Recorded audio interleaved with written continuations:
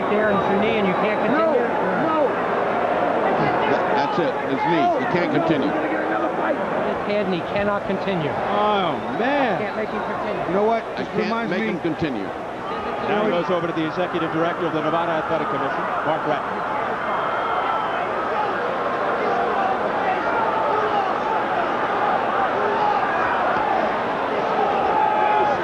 Can you believe this after one round?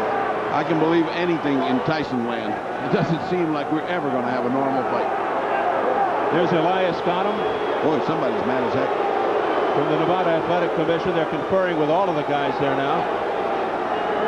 Why would a blow on the head hurt your knee? I mean, you know, what? Well, when he went down, right, let's watch it. Let's watch it. Slammed on his knee when he went down. Let's see. Let's see. I want to hear him say break, and at the time, watch Tyson's arm. Now, here he is. See? Oh, it's buckled. Folded, yeah. You could see his leg buckled as he went down. I'll tell you what, though, I'd like to see it at regular speed with the sound, because I think you hit him on the bell, right on the bell. That's the way I see it, Bobby. I think that was a simultaneous thing, just as it was happening. Here comes Mark Ratner. Let's listen.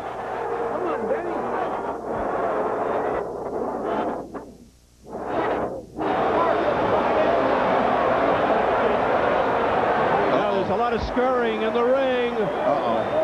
They better put protection up. Here comes security. Boy, we've seen this scene before with a Tyson fight. Let's not see it again.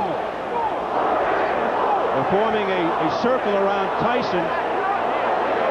And you can hear the crowd chanting its displeasure now.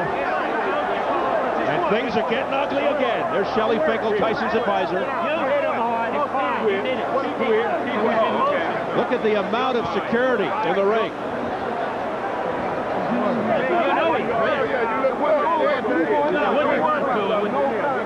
You were fine. This is fine. Well, everybody seems to be in the dark. Well, I've never seen anything stop because of a knee injury. Have you? I haven't. Nope. And I've been in it for 40 years. Well, we're dispatching the fight doctor into the ring. Maybe he can lend some insight into what's going on when he talks to people. And meanwhile, they're taping up the injured right knee of Orlin Norris, which buckled when he went down. At the end of round one, he was hit. It seemed after the bell by Mike Tyson. Mike Marley, Norris's advisor, screaming that it should be a disqualification and Norris should be the winner. You know, Steve, I got the impression that Mike was trying to jam the left uppercut up as the bell was going off. I don't know that it was just that it was a clean left hook after the bell conscious thought. I really don't. I mean, I'd like to see it again. It just all happened too fast, and when you start a punch, it's hard.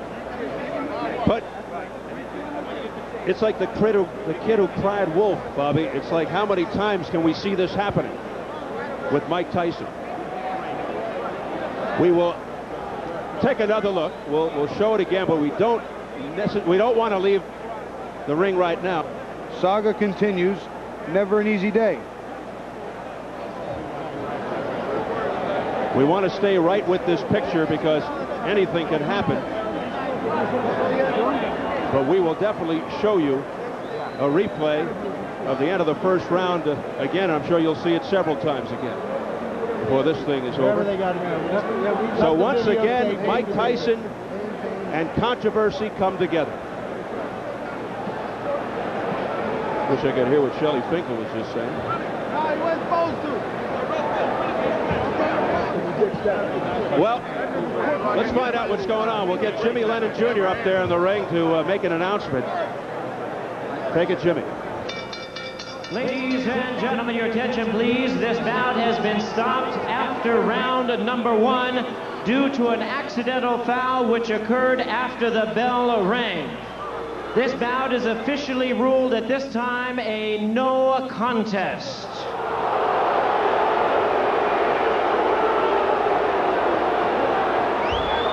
Well, you heard it. The bout has been officially declared a no contest. The fight doctor, Ferdy Pacheco, is with Mike Tyson. Ferdy? All right, another night, another Tyson night. Give me your view of what happened. Did you throw the punch after you heard the bell? Well, you know, you were there. You saw it. It was simultaneous with the bell. And the punch wasn't that devastating. He could have continued. He quit on his stool, but I'll take him again in my next fight. I'll fight him right away. Well, let's fight him in December.